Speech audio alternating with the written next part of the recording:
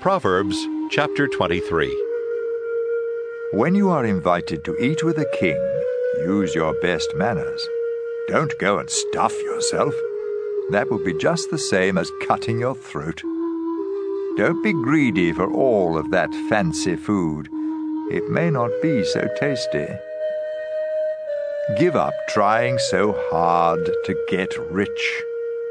Your money flies away before you know it, just like an eagle suddenly taking off. Don't accept an invitation to eat a selfish person's food, no matter how good it is.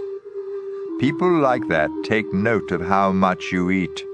They say, "Take all you want," but they don't mean it.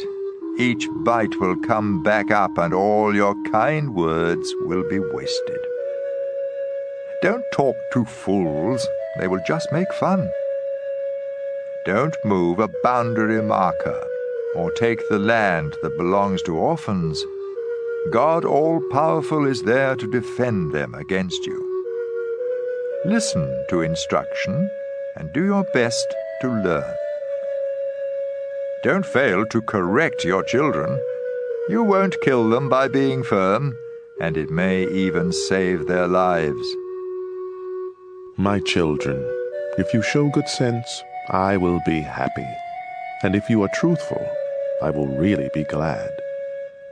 Don't be jealous of sinners, but always honor the Lord. Then you will truly have hope for the future. Listen to me, my children. Be wise and have enough sense to follow the right path. Don't be a heavy drinker or stuff yourself with food. It will make you feel drowsy, and you will end up poor with only rags to wear. Pay attention to your father, and don't neglect your mother when she grows old. Invest in truth and wisdom, discipline and good sense, and don't part with them. Make your father truly happy by living right and showing sound judgment. Make your parents proud, especially your mother. My son, pay close attention and gladly follow my example. Bad women and unfaithful wives are like a deep pit. They are waiting to attack you, like a gang of robbers with victim after victim. Who is always in trouble? Who argues and fights? Who has cuts and bruises?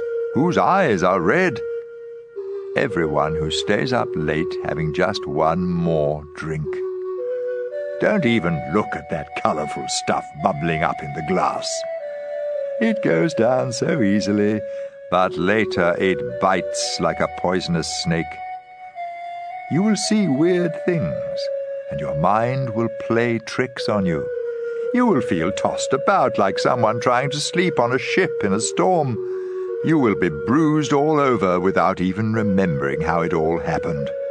And you will lie awake asking, "When will morning come so I can drink some more?"